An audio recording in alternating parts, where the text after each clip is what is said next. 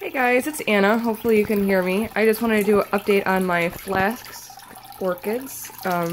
They're doing pretty good. They're getting pretty tall. I think we unpacked them in July.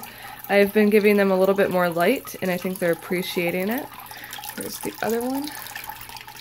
These ones seem to be doing pretty good. And then I had, I think, a casualty on this one. Well, obviously, there's a brown spot right there. So, I don't know if maybe I watered it and got it in the crown of the Paph, but I'm going to have to remove that, so that's why I just wanted to do a little update. There's some brown leaves that have to be removed as well, otherwise they may cause some rot. And it's watering day for these guys, and I think I might have gotten them a little too dry. Now that, well, it's still really wet in the media, but yeah. So, I just wanted to share this update with you guys. Hopefully everybody's having a good day. I was trying to find the one. Oh, there it is. There's the variegated one that I love. So, well, that's about it, guys. I hope you have a great day. I'm excited.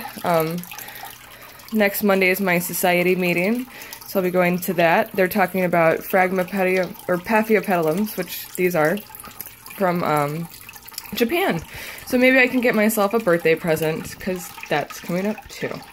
You all have a great day. I love you all, family. Bye.